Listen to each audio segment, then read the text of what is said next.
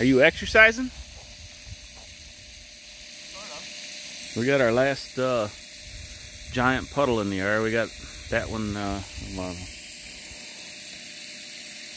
over there down pretty good. And we had a big giant one over there. That was really full. This is it.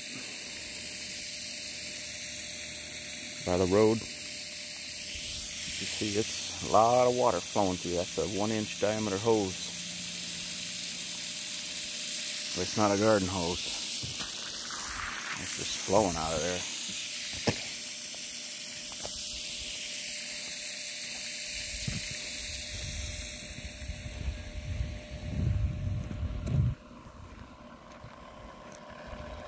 Brett, you want to say hi to your aunts? Maybe. I'm recording you. You want to say hi? Hi. Aunt Mary Ann, Aunt Sue. A little Hi. shout out. Morning. Grandpa Bob. Morning. It's a little chillier, but What is the temp? nice. Temperature today is it's like 50 something. What is today? Is it Wednesday? 52.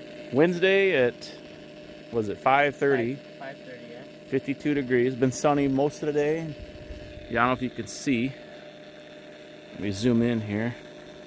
We still got, that is ice on the lake. We got water.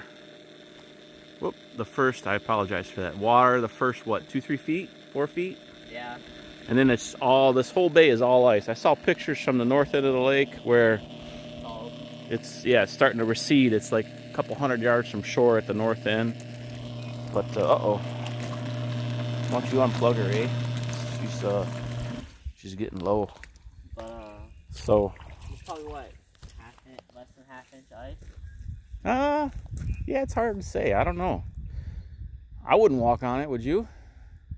No. Not without like a hovercraft or something nearby. But anyway, it's supposed to be next couple of days. Really nice weather here. We still got the neighbor over here plows, or he has a tractor, so he has a front end loader on it, and so he picks up all the snow and moves it right out of his area. He doesn't even push it to the side or whatever. So we got a lot of, about a 4.5 foot, 5 foot snowbank right there.